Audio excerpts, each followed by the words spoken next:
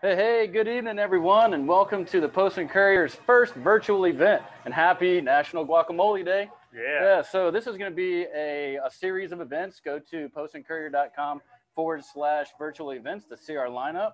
But I'm very happy tonight to be here with Morgan Hurley. He's the marketing and beverage director for Mex One Coastal Cantina. And so we're here. And so Morgan's actually the winner of the 2017 Charleston's Margarita of the Year competition. It's really cool. And has since he's taken this art into a whole and different direction. So we appreciate everybody joining us tonight. We have a lot of questions. We're going to be fielding these questions as we go, but we're going to make more of a conversation on this. I'm excited to try your margarita, especially excited about the guacamole. But just real quick, so for those who haven't been to Mex One, tell us a little bit about what you do, Mex One Coastal Cantina, and how you guys came about. Yeah, so we're Mex One Coastal Cantina. Started here in about 2013.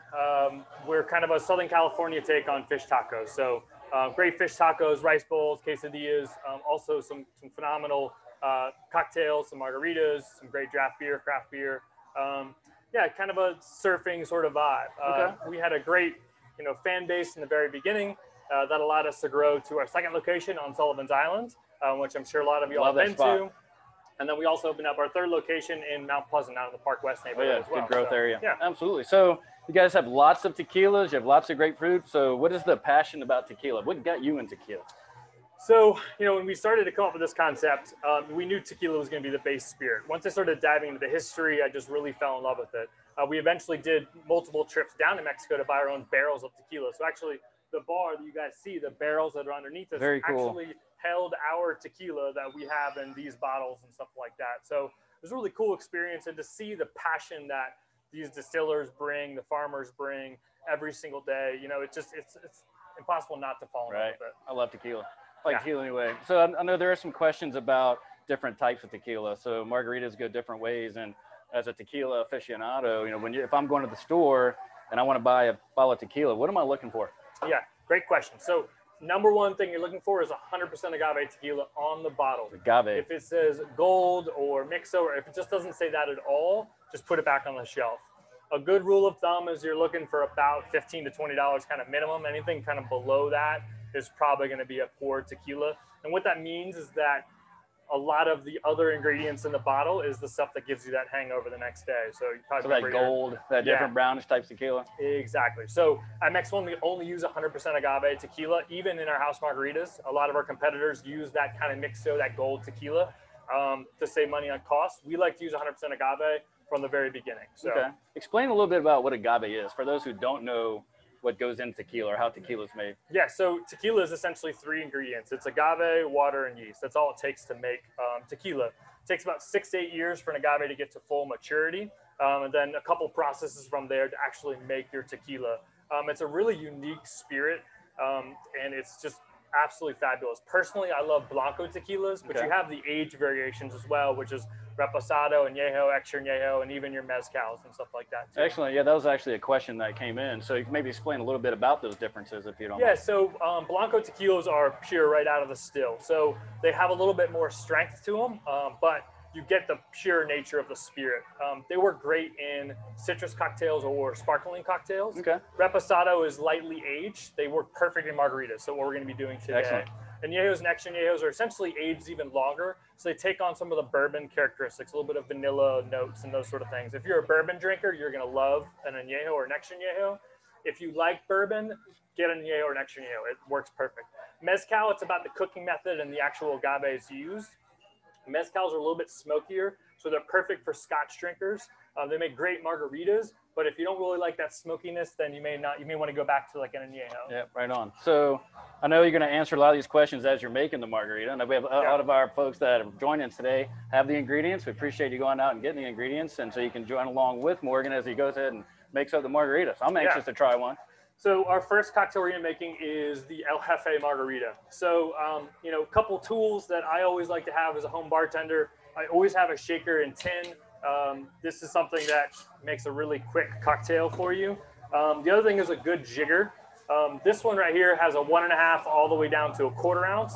You can use tablespoons in place of it, but it's something good to have. And then a juicer. This is a must in my house. So to start off, we've got a 1/4 ounce of tequila. If you were to do this as tablespoons, this would be about a half a tablespoon of agave nectar. So the agave nectar gives it what, that sweet flavor, right? So essentially what they're doing is when they cook the agave, they get that caramelized sugar and bottle it instead of making it into tequila. Gotcha. So that's basically what that is. Next, we're shooting for a ½ ounce of lime juice. A ½ ounce is going to be about a half a lime. So you could squeeze it right into here if you like, right into the jigger if you like, or you could just kind of go right into the glass. The biggest thing I like to think about when I make cocktails and food in general is that always go by taste. So if it tastes a little salty, a little too citrusy, just add a little bit more back in.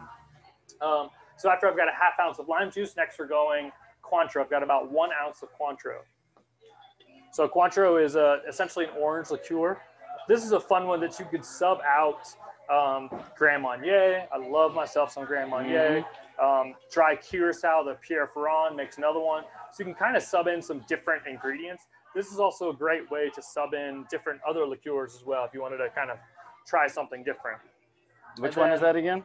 That's the Cointreau. Oh, this one. Oh, so last but not least, this is Herradura. This is our double barrel reposado. So this is actually the barrel underneath us on that side right there. We're on our 4th barrel right now of tequila with these guys. It's about 240 bottles of barrel that we get. So how did y'all get into that?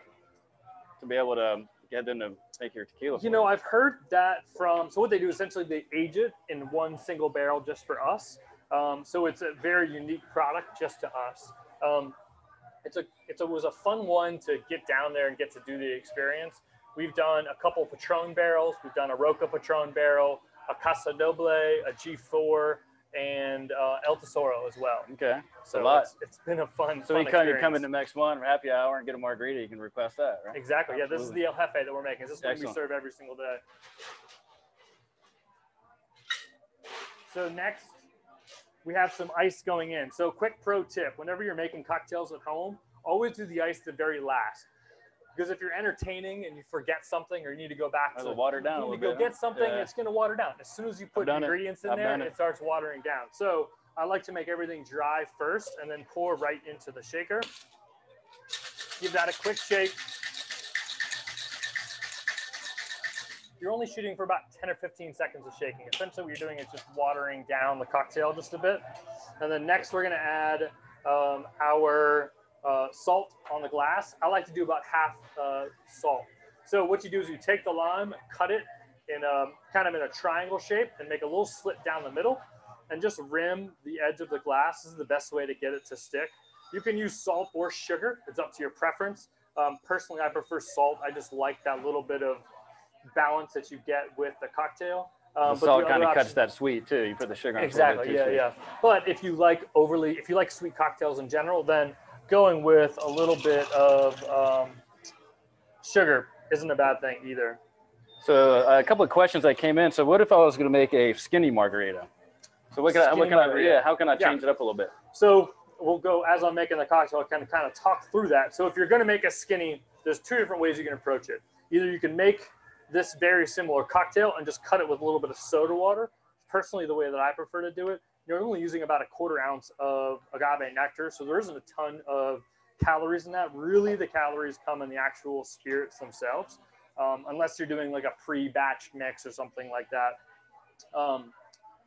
But if not, another option is to get something like monk fruit or stevia or something like that and make a simple syrup. Okay. So if you're going to do that, what I would suggest is go for about a 1-to-1 ratio of water to sugar. So like monk fruit or stevia or something along those lines. Gotcha. It's looking good, looking good. A couple other questions here. So what if I wanted to make a margarita frozen? Do I follow the same steps and just pop it in a blender? Or are there different steps and you're going to follow the same steps. Add ice, just add a little bit. Another tip that I saw that you can actually do is make the actual margarita dry like this and then throw it in your freezer. Okay. In ice cube trays. Freeze it or get it as close to frozen as possible and then try and blend it up. That'll help prevent it from getting too watered down. Or you can just add a little bit of ice. But that's really the best bet, is start by freezing it first and then throw it in a little bit of ice to get it to the consistency you're looking for. Cool. So another question that came in, and these I can't wait to jump into this one, but the pros and cons of a pre-made margarita mix. Yeah, absolutely. So if you're local here, you can just buy margarita mix from us. Yo, so you guys sell margarita mix here? Yeah, you there can you buy go. from all 3 locations. If not, I like to say if you're shooting for margarita mix, if you're not wanting to go through this whole process, you're entertaining, what I would suggest is trying like a fresh fruit and soda water concept, like just soda water and lime or soda water and grapefruit. Yep. If you're looking to go a little bit further, anything refrigerated. So if you're going to like a Whole Foods or Earth Fare, look for refrigerated mixes. Okay. The shelf-stable stuff, you just really chalk up the into the preservatives and all that sort of stuff. So I try and avoid that as much as possible. So the recipe that I have made for y'all or given to y'all today, I'm going to be providing that in the email, follow-up email after this. But then as well, I've got a batch recipe as well. So I've got this scaled to about for 10 people, something like that. So it'll be easier to make it for a lot of people. So I've got that coming to you guys as well. And if I didn't have time to make it, I had a dinner party coming up and some friends coming over. I want to get a batch. Do you just get it in by the gallon here, or do you sell it by the quart? By the quart. Yeah. Okay. Yeah. Well, this looks really good. So what about fruits? So I know that some folks put different fruits in their margaritas, like maybe a pineapple juice or maybe we talked about grapefruit juice as well. Yeah, blood orange is another great one that works really, really well. I'm a huge fan of it. What I would do is just sub in about a half ounce to an ounce at a time. Just see what type of flavor profile that brings. Another fun one you could do is taking things like strawberries, or if you like something spicy like jalapenos, put it in the tequila a couple days in advance. Anything that's fruit-based, I would let it sit for 2 to 3 days. Anything that's spicy, let it go for only about 24 hours tops. Because the spice will really accentuate really quickly. But those are kind of the best bets. If not, you can do something as simple as like muddling a couple strawberries in the base of your tin before you add the ingredients and shake and strain. Gotcha. Biggest thing with things like watermelon or anything that provides a lot, to do just a little bit at first and just see where you kind of go from there. Cool. Another question that came in. So if I don't like tequila, but I like a margarita flavor, are there any other spirits, any other alcohols I can use to make a margarita? So the benefit of like cocktails like this is that once you really get down the balance of citrus to sweetener, then the limits are open right there. Essentially a whiskey sour is margarita, but made with whiskey instead. Yep. A lot of cocktails, once you sub out the kind of the base spirit, the name changes slightly from like a Negroni to a Boulevardier, gin versus bourbon. So you can really use any other spirit out there. As long as you get this balance of acidity and agave nectar. And typically with things that are a little bit thicker like honeys or agave nectar, I like to shoot for 2 parts citrus to 1 part agave nectar. If it's thinner, like a simple syrup, then a 1-to-1 ratio is what you're shooting for. Good stuff. Like I said, the easy part is you can always just go back and just add a little bit more of the citrus or a little bit sweeter to taste your palate. Excellent. I know we're talking through this pretty quick, and this is a lot of great stuff. I'm learning a lot. So if you have any questions, please send them over. We'll be happy to ask them. Happy to answer them for you. But I'd like to take a taste. Can we take a taste? Let's do it, man. Yeah, Cheers. Man. So you didn't put a lime. I'm squeezing a lime. You're... I don't personally do the lime because I joke. I say that our margaritas are perfect the way they are, so I don't think I need them anymore. Yeah, no, I agree. Cheers. Yeah, you Cheers, go for dude. it. Cheers. Hope everyone's having one with us right now. Yeah. Very good. Very good. This is the best part of the job. Yeah. I got to say. Best part of my job right now too. Yeah, exactly. I love this. This is fun, man. I could talk tequila all day long. So how did you get into tequilas? Like, what was your background on this? So it came from Mex 1, and it really just came from I'm a never learner. I just always need to know what's the best out there. And so once I started to really dive into it and dive into the spirits and how it kind of worked, especially when I went down there. Once you go down to Mexico and start reading some of the literature around that, you kind of can't go backwards. You kind of have to go for the best. Top 3 tequilas right now, I'll tell y'all. Write it down. My favorite right now is G4 tequila. Got it in Mexico a few years back, fell in love with it, reached out to them on Instagram to ask him how I could bring it into South Carolina because it wasn't here yet.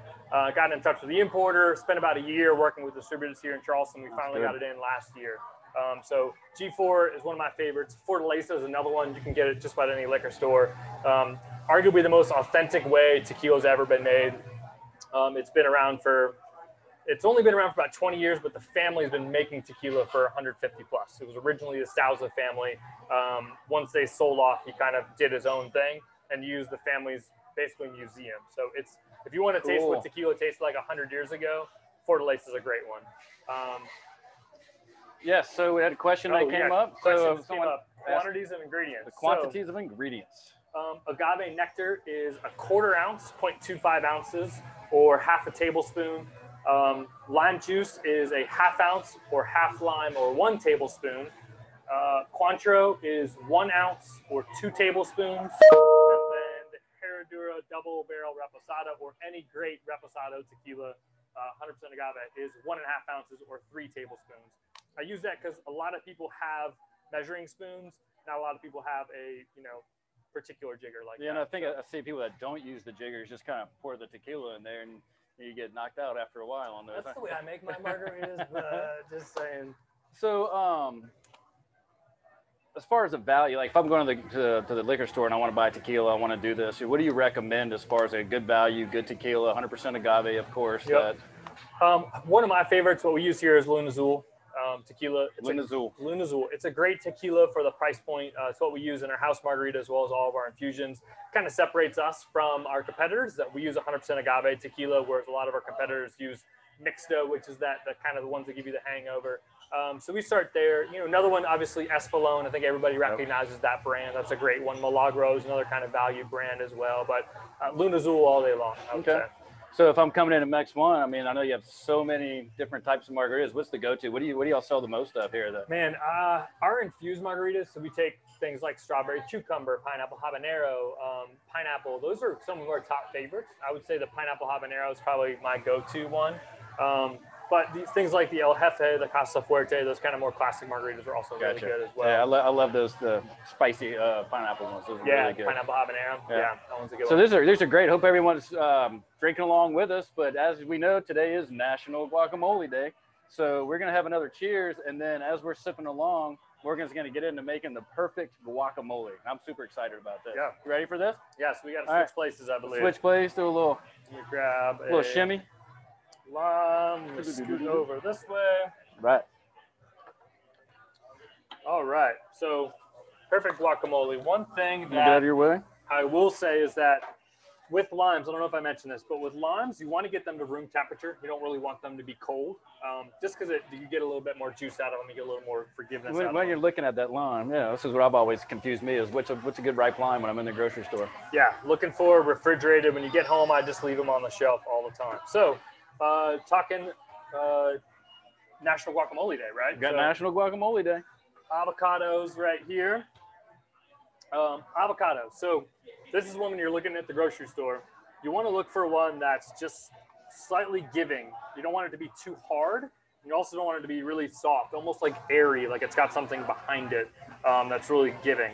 One tell that you can give is that the little stem on there, it'll pull off pretty easily, lets you know that it's ripe. Once an avocado, if an avocado is too green, throw it in a paper bag for about 24 to 36 kind hours. Of enhance the ripening process. It'll kind of get it a little bit faster. If you have, I buy 4 to 6 at a time, and if they're all ripe at the same time, I'll throw some in the refrigerator, and they'll last for a little bit longer. Okay. Natalie Dupree actually wrote a great article in the Post and Courier recently, and she dives into even more detail on it as far as freezing them is concerned or anything like that. So great article. I definitely suggest you checking it out. Thank you. So next we'll go into making guacamole. So the one we're shooting for is for about 2 to 3 people. When you go into cutting the avocado, don't use an overly sharp knife. Also, don't use a really pointy knife or anything like that. Go with something that's kind of a flatter blade. The biggest thing is you can pretty easily cut yourself with these. So, go slow, go methodical.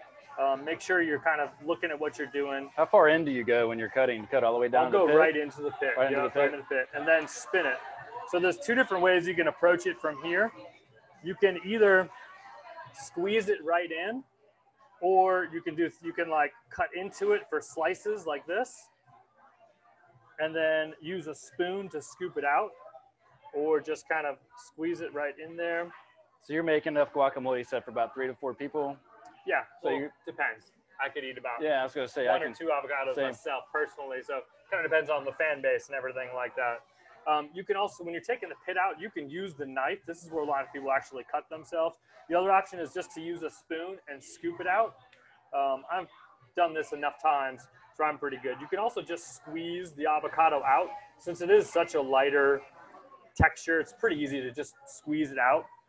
So you can actually take that pit and put it in water, can't you? And it'll start to technically you start could to root grow out. another tree, yeah, if you wanted to. As far as the ripeness is concerned of avocados, you know, like I said, you're looking for it to have a little bit of give to it. But if it's a little bit harder, if you find one that's not harder, but if it's really perfectly green, this is an easiest way. Is actually scoop it out first and then slice it. That way you can get those kind of perfect slices when you're serving it. So when you're at the grocery store and you're looking for that avocado and you're in the, you know, the produce section and there's mounds and mounds of avocados there, I mean, I know you're looking for the top part to be off, but anything else you're looking for? If it's too hard, just bring it home and. Yeah, if you've got some time looking for you know, I kind of plan it out. If I know I'm not going to need it for a couple days, then I'll get a really hard one just because I know that I've got a couple days to get it to where I need to be. Or if they're all overly ripe, if they all feel like they're very squishy and stuff like that, you're probably not going to make a good guacamole. So if it feels really squishy and just really overdone, that brown, you don't want it to have too much brown. Grab this rag. Sorry. You don't want it to have too much brown. The more brown, it's not going to taste as fresh. It's kind of like bananas. Like if you see a really brown banana, it's just not the best to use or to eat. So you're kind of looking for that for the most part. All right, so we threw the avocado. Now you got a bunch of other ingredients there. Yeah, so I'll kind of talk through it a little bit. You know, in my opinion, obviously you have to have lime juice in there to kind of add that acidity. Some salt, pepper, cumin, and granulated garlic are keys that we use. And I've got some extras here. So cilantro is a great one if you like cilantro. Not a lot of people do. And then onion, tomato, and jalapeno. I'll kind of go into those in a little bit. So, you know, what I like to say is that when you're approaching guacamole, it's kind of hard to go based off of a very strict recipe because avocados come in different sizes. Some are small, some are medium, some are really big. Same thing with lime. Some can be very juicy, some can be really dried up. Just kind of depends on the season. So what I like to shoot for is half of a lime per 2 avocados. And just once you actually mix it, taste it. If it doesn't have that lime bite to it, then you can just add a little bit more or use some from your margarita. So 1/2 lime per 2 1/2 lime per 2. Next, we're going to shoot for about a 1/4 teaspoon of the salt, pepper, cumin, and granulated garlic. Again, this is something up to personal preference. I think you could probably go a little bit heavier on the salt. I think salt is always a good thing to have. And then we got a 1/4 teaspoon of the pepper, 1/4 teaspoon of cumin. Cumin's just going to give it that kind of authentic Mexican flavor going in there. And then, I mean, everybody loves garlic, so the garlic's great. Can't have enough garlic for me. Cannot have enough garlic. I totally agree. From here, like I said, I like to add cilantro as well. And you're really going for a pinch. If you're going to be measuring it, I would say you're shooting for about a 1/2 tablespoon or more, depending on how much you like. So as far as mixing it up, right? So you can use, you know, if you're doing a lot, you can do like a potato masher if you're making for a big group. That's a little much for what we've got here. You can also use like a muddler or just something as simple as a fork. It's, you know, really easy to mash. So you're just going to kind of start working the avocado, just kind of mashing it in to get it to the consistency that you want. And once you kind of start mixing it in, it'll start to just really come together. The biggest thing is that you never want to add, if you are going to add the jalapenos or the onion or the tomato, you never want to add it into this process because the more that you mash the onion and the tomato, especially the onion, the more you kind of let out those bitter oils. You know what I mean? Think about when you're cutting an onion, like how it stings your eyes and everything like that. You're going to kind of do the same thing. So wait till you're about ready to just fold it in at the end, right? Exactly. So you're just going to fold it in. So you can see just using a fork, I really got it to a good consistency that I like. I've mixed it around a good bit. And that's personal preference right there as well, right? I was going to say, chunkiness or not, it's all up to how chunky that you like it. I'm going to add just a little bit of onion, a little bit of tomato. We don't typically do tomato in our recipe, but I like a little bit of tomato in mine, so I'm going to add a little bit. And then I like just a little bit of jalapeno as well for spice. Once again, this is up to personal preference. Probably a half teaspoon or so. So we did have one question that came in. It's kind of funny. Like, you might have a good answer for this, but what is one of the strangest things that in your experience that you've seen people actually put in to guacamole? Yeah, so when we were in Mexico, the very first time we went down, they put chapulines in. Chapulines. So dried grasshoppers that topped on top of the Do you have any in-house so we can try it today? Nope, not quite yet. I don't know if that's legal in the United States. Maybe it is. I don't know. No, it was good. It was a texture thing for me personally, but it did have a nice flavor to it, I guess. They also gave us that with our tequila shot, so that was kind of interesting. Let me grab some chips for us to try this. Oh, I get to try it. So another question just came in from our audience. How far in advance do you prep your guacamole before you serve? Great question. So really, you don't want to do it more than 24 hours in advance. You can shoot same day, morning of. I know this is a question we saw coming in was, how do you keep it, an avocado or the guacamole, from going brown? So that's really the biggest thing. So when you get the guacamole done, put it in a shallow, this is too big of a container, put it in a shallower container, get some saran wrap and completely level it flat. So get it to where it's completely flat, saran wrap on top, and push all of that air out. Okay. When you're ready to serve, pull off that little lid, and then just scrape off the very top layer, because the top layer will get a touch brown, but it won't affect the flavor. Anything over that 24 to 36 hours, the lime really starts to break down, the onion starts to break down. It just takes, it does too much. So that's really like the key for us. So I know that, here, let's try this. And we gotta get in here really quick. Get some of this guacamole. Wow the audience. Hopefully you guys made it live with us, right? Yeah. Is there a rule for double dipping? Don't do it. So that was delicious. I could eat that all day. That's the Mex One Coastal Cantina guacamole right there. Give or take. Okay. Give or take. Gotcha. I gave you guys enough. So another question that came in, it's actually a pretty interesting question. What other ingredients do you see people utilizing avocados for? What are the recipes that avocados can be so versatile and diverse? Yeah, so if you bought a bunch of avocados for mix or anything like that, one thing is simple that everybody knows about right now is avocado toast. So taking fresh toast out of the toaster, little avocado, little salt, a little olive oil, just to kind of complement the fattiness, and a little chili pepper. So crushed chili pepper is a great one, great for breakfast. Another one that I like to do is just straight avocado, sliced with a little bit of tagine. Tagine you can find in the international aisle of most grocery stores. It's kind of like a chili spice that just goes, that and eggs, like fried eggs with just sliced avocado and tagine on top is phenomenal. And then lastly, in a smoothie. So a lot of people put avocado in a smoothie? Yeah, avocados in a smoothie. Write that one down. So a lot of people put bananas in their smoothie to provide that creamy texture. The avocado does a great job of providing a little bit of healthy fats, a little less carb content if you're looking for that, but it just provides a nice creaminess to it. Excellent. I tell you what, this has been awesome. This is great. Are there any other questions that came in? We have 2 more questions. Oh, 2 more minutes. Great. So let's talk a little bit more about Mex One Coastal Cantina. You know, so if I'm coming in, what are some of the great specials you guys offer? Do you have specials or Yeah, so the number one thing people come in for is the bang and shrimp taco. Bang and shrimp, those are good. Absolutely love it. Yeah, fried shrimp. We use wild caught shrimp, a little spicy sauce, a little sweet sauce. It just goes so well together. But obviously people love our nachos, our queso is just delicious. Today is National Guacamole Day. Sunday is National Queso Day. And come in Sunday, National Queso, and a great queso. We're actually doing free queso for everyone on National Queso Day.